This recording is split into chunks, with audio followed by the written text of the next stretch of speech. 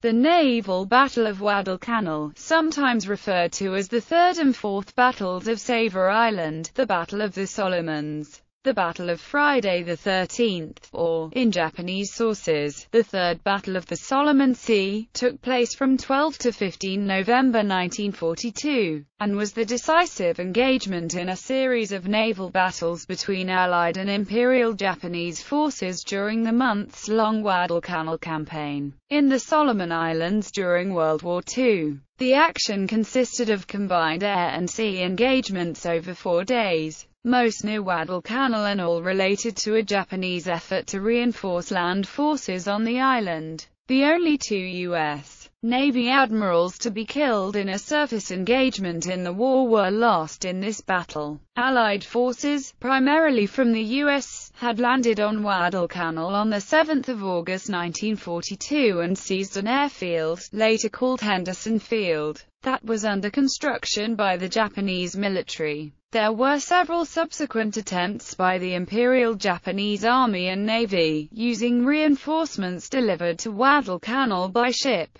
to recapture the airfield, which ultimately failed. In early November 1942, the Japanese organized a transport convoy to take 7,000 infantry troops and their equipment to Guadalcanal to attempt once again to retake the airfield. Several Japanese warship forces were assigned to bombard Henderson Field with the goal of destroying Allied aircraft that posed a threat to the convoy. Learning of the Japanese reinforcement effort, U.S. forces launched aircraft and warship attacks to defend Henderson Field and prevent the Japanese ground troops from reaching Guadalcanal. In the resulting battle, both sides lost numerous warships in 2 extremely destructive surface engagements at night. Nevertheless, the U.S. succeeded in turning back attempts by the Japanese to bombard Henderson Field with battleships. Allied aircraft also sank most of the Japanese troop transports and prevented the majority of the Japanese troops and equipment from reaching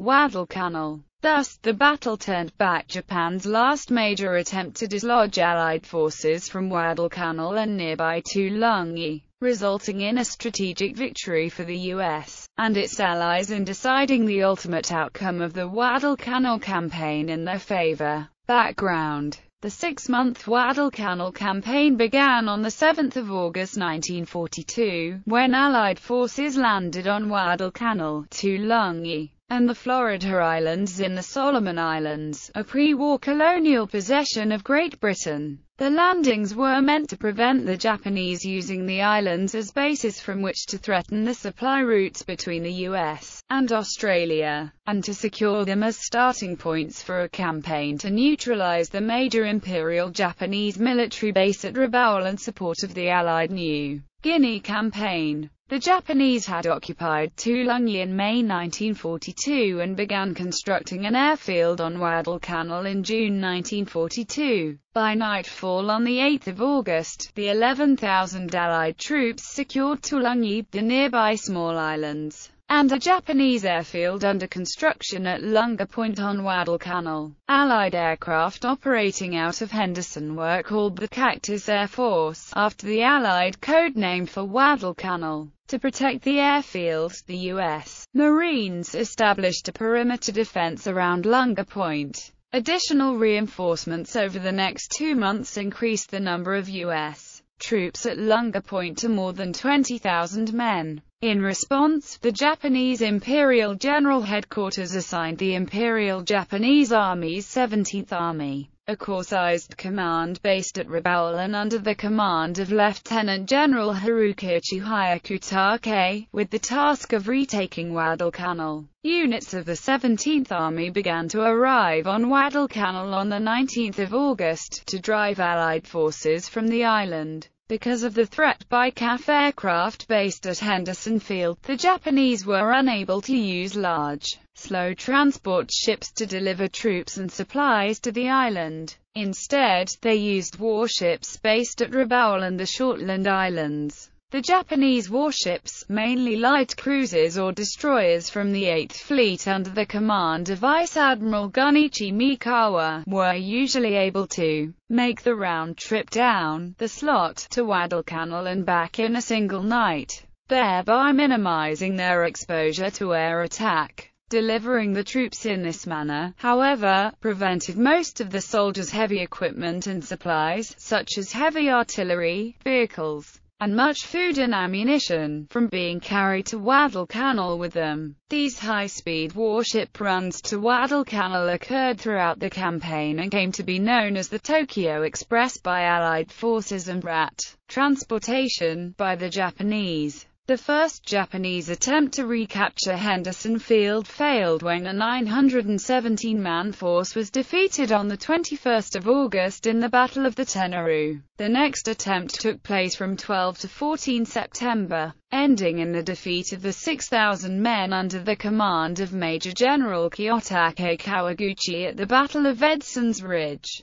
In October, the Japanese again tried to recapture Henderson Field by delivering 15,000 more men, mainly from the Army's 2nd Infantry Division, to Guadalcanal. In addition to delivering the troops and their equipment by Tokyo Express runs, the Japanese also successfully pushed through one large convoy of slower transport ships. Enabling the approach of the transport convoy was a nighttime bombardment of Henderson Field by 2 battleships on 14 October that heavily damaged the airfield's runways, destroyed half of the CAF's aircraft, and burned most of the available aviation fuel. In spite of the damage, Henderson personnel were able to restore the 2 runways to service and replacement aircraft and fuel were delivered, gradually restoring the CAF to its pre-bombardment level over the next few weeks. The next Imperial attempt to retake the island with the newly arrived troops occurred from 20 to 26 October and was defeated with heavy losses in the Battle for Henderson Field. At the same time, Admiral Isoroku Yamamoto defeated U.S. naval forces in the Battle of the Santa Cruz Islands, driving them away from the area. The Japanese carriers, however, were also forced to retreat because of losses to carrier aircraft and air crews. Thereafter, Yamamoto's ships returned to their main bases at Truk in Micronesia, where he had his headquarters,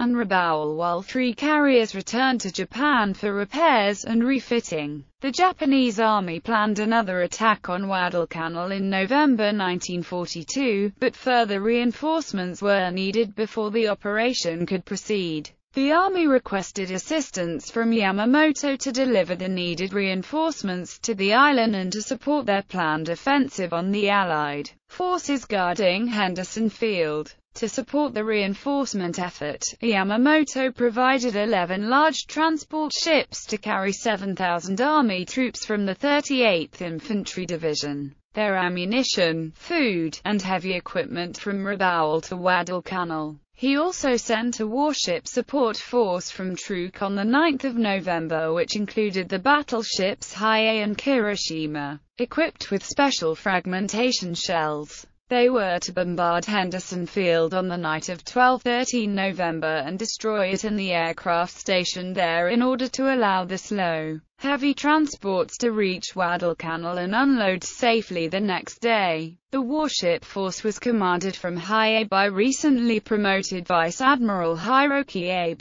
Because of the constant threat by Japanese aircraft and warships, it was difficult for Allied forces to resupply their forces on Guadalcanal, which were often under attack from Imperial land and sea forces in the area. In early November 1942, Allied intelligence learned that the Japanese were preparing again to try to retake Henderson Field. Therefore, the U.S. sent Task Force 67, a large reinforcement and resupply convoy, split into 2 groups and commanded by Rear Admiral Richmond K. Turner, to Guadalcanal on the 11th of November. The supply ships were protected by two task groups, commanded by Rear Admirals Daniel J. Callahan and Norman Scott, and aircraft from Henderson Field on Guadalcanal. The transport ships were attacked several times on 11 and 12 November near Guadalcanal by Japanese aircraft based at Bougainville, in the Solomons, but most were unloaded without serious damage. 12 Japanese aircraft were shot down by anti-aircraft fire from the U.S. ships or by fighter aircraft flying from Henderson Field.